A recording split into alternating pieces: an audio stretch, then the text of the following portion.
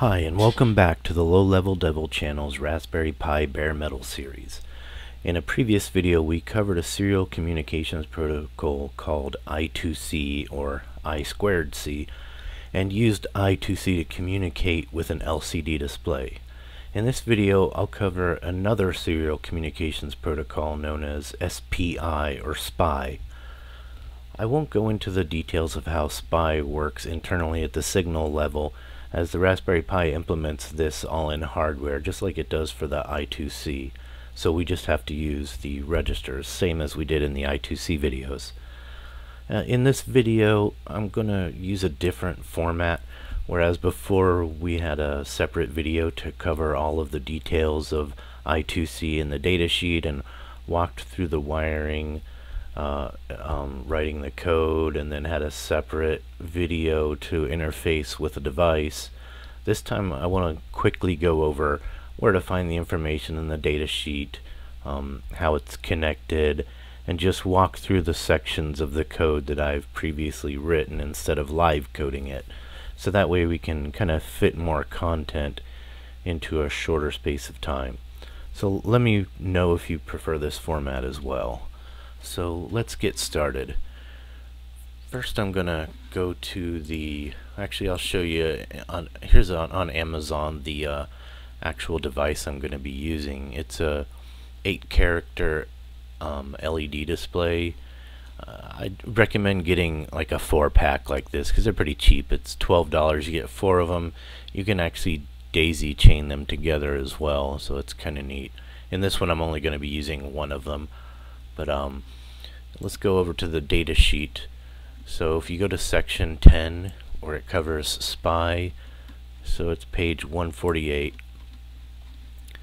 So right here at the top gives you an introduction to SPI, talks about the different wirings. Let's see if we go down here. This actually gives you an idea of how it works at the actual signal level, but we don't really need to worry about that.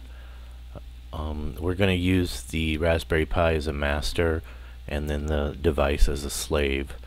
So let me scroll down here to where the registers are concerned. So yeah, down here we see that the SPI0 interface is at the register 7E204000.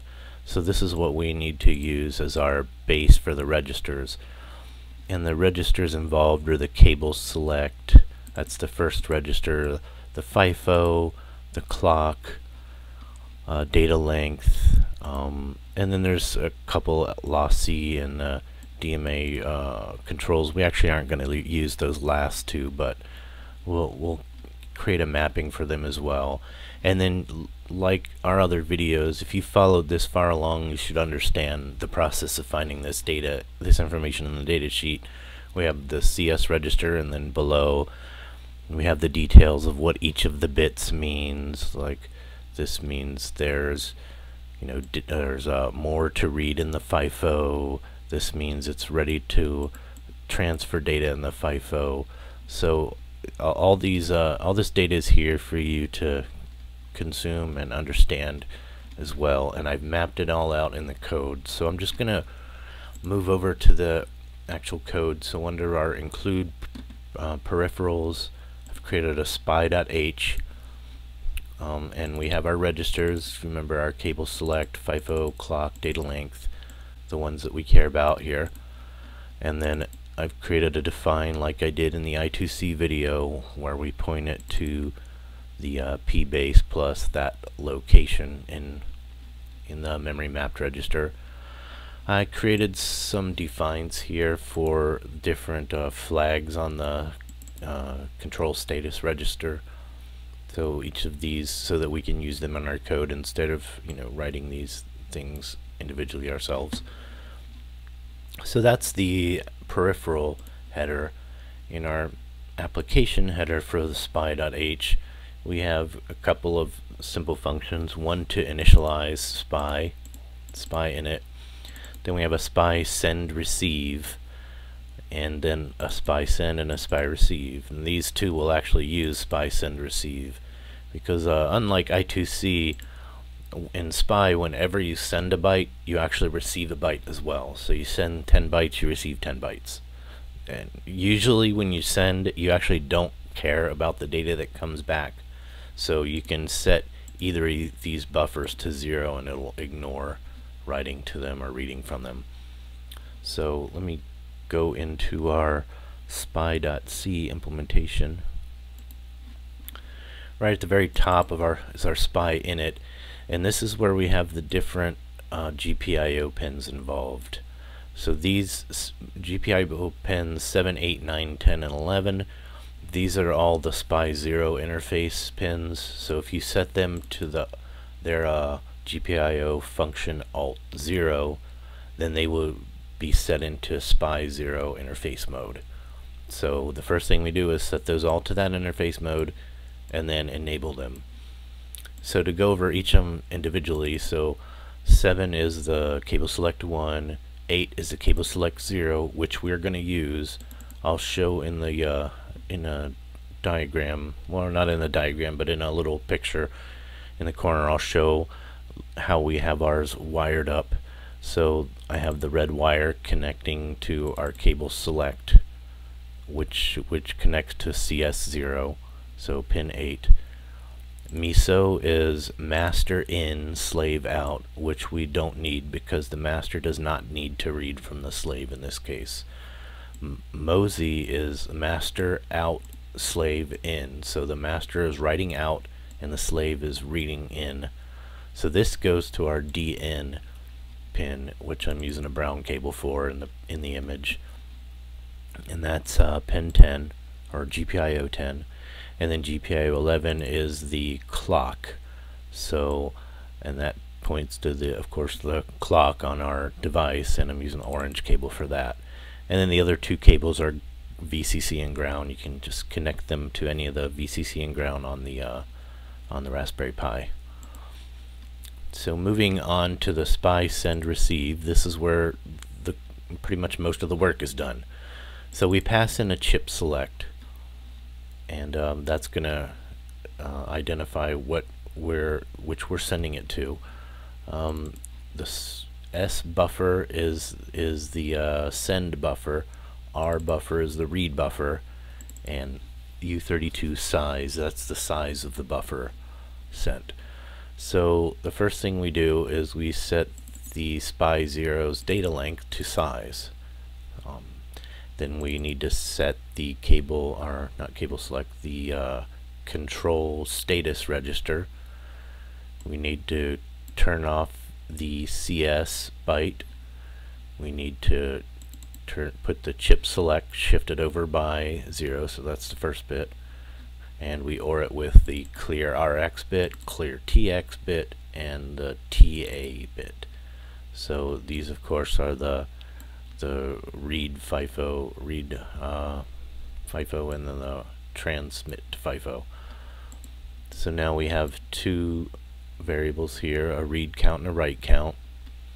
Now we want to loop in this main outer loop. We're going to loop while the read count is less than size or the write count is less than size. So the first thing we do is go through the write count. If write count is less than size and the control status register's TXD bit is set, that means we are ready to transfer. So if we actually did pass in a valid buffer, which you have the option to pass in null, so if we did pass in a valid buffer, then we're going to add the next byte in that buffer to the FIFO. Now if you're not familiar with this format here, this is kind of just a shorthand format of doing this. So this is the same as saying S buffer, saying the FIFO equals the S buffer 0, and then increasing the S buffer's pointer by 1. So that's a shorthand way of doing that essentially. So now I've added that to the FIFO, and if not, I just add 0 to the FIFO. That means that I don't have a send buffer, but you always have to write when you're sending, when you're reading as well. So then I update our write count, And now I do the exact same thing essentially for read count, but I check the RxD instead of the TXD.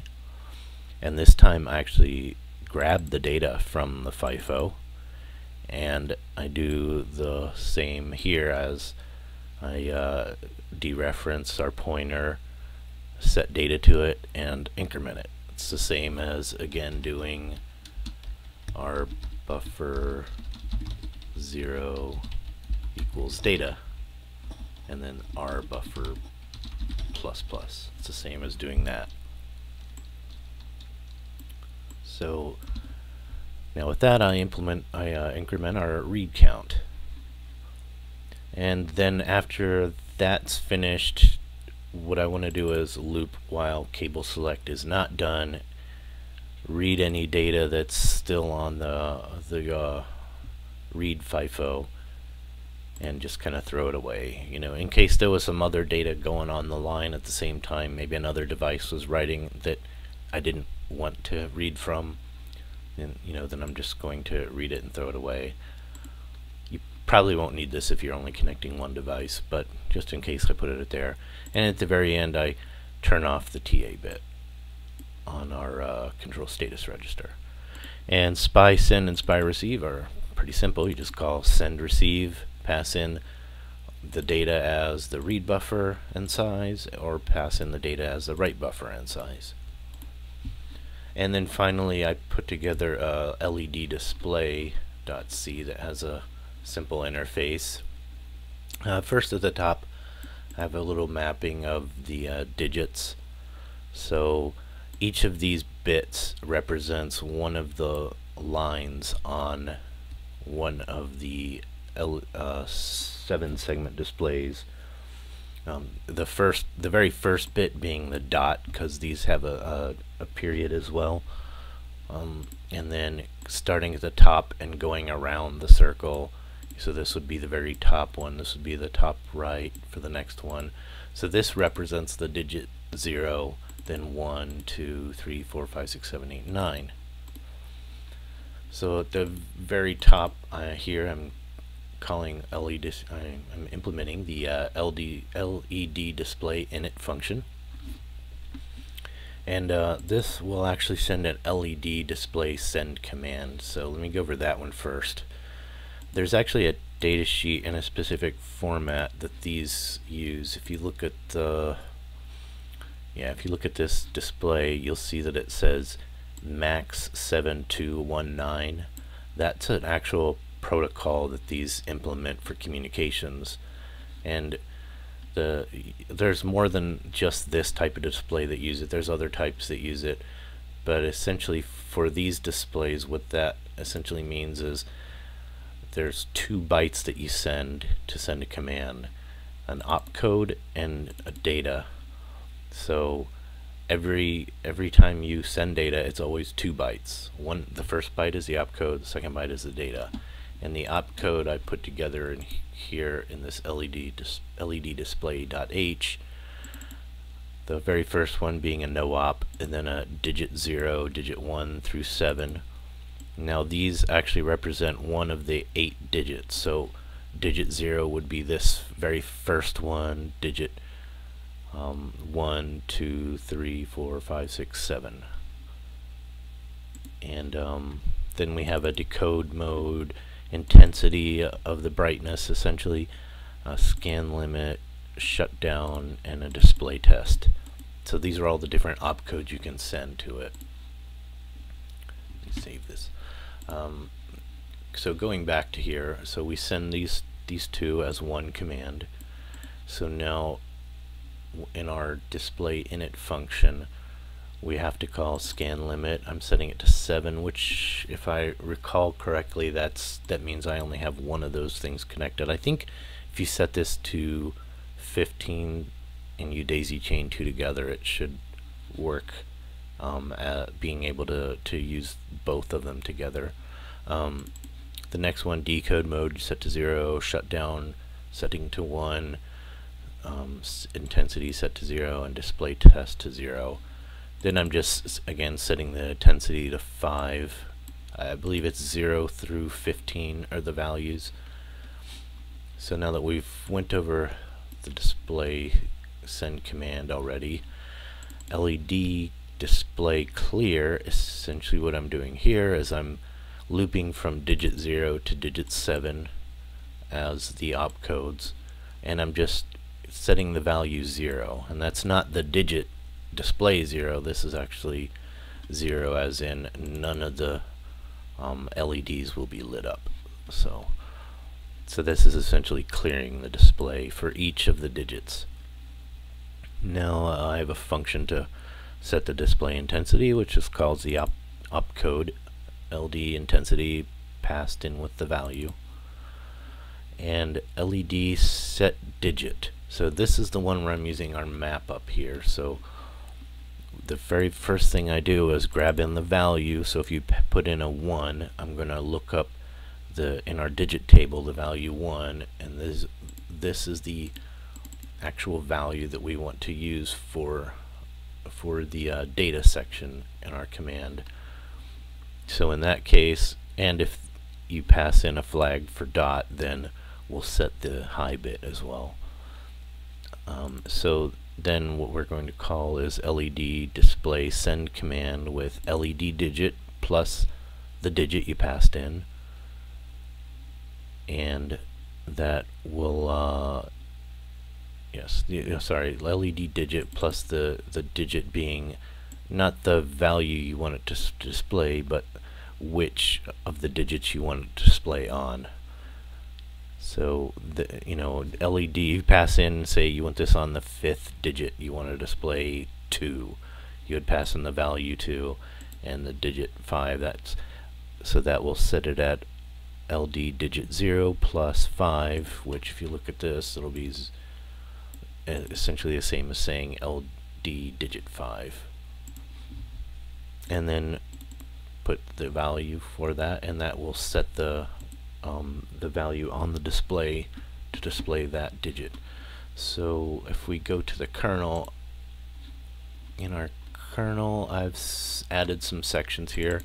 The first thing we do is call SPI init, followed by LED display init, followed by LED display clear, because sometimes there's some leftover data when you start it up. And then I loop from I0 to 9, and then for each of the displays, remember there's 7 segments on it. So for segment 0, I set the value 0 without the dot, because I'm not using the dot. And then I loop through. So essentially what you're going to get is each of the displays showing the value 0, and then each of the displays showing the value 1, and then 2, all the way up to 9. And then after that's done, I'm going to just set the intensity to different levels. I'm not sure if you'll be able to tell on the video, but that's what it'll show. And then LED display clear. So I'm going to clear it again, sleep for 2 seconds, and then I'm showing how you can actually make your own digits and stuff as well. So I can write out the word hello. This would represent the H character, E, L, L, and O. And I'm going to display them on digit 4, digit 3, digit 2, digit 1, and digit 0. And then I just call the shutdown command to turn the display off. So that's really all there is to the code. Now you'll just need to run make like you always do. Take out the card, put it in your Raspberry Pi, and I'll show you a little demo of it working. Here you go. Okay, it's running through each of the digits 0, all the 1s, all the 2s, all the way up to 9. This is that first loop that we have. And then at 9 it'll start changing intensity, which is kind of hard to see on this video. And then we have our hello. And there you have it. So again, if you have any questions about this video, or if you have any comments, please comment, like, and subscribe if you enjoyed this video and learned something. And again, let me know if you actually like this format as opposed to others. And thanks for watching.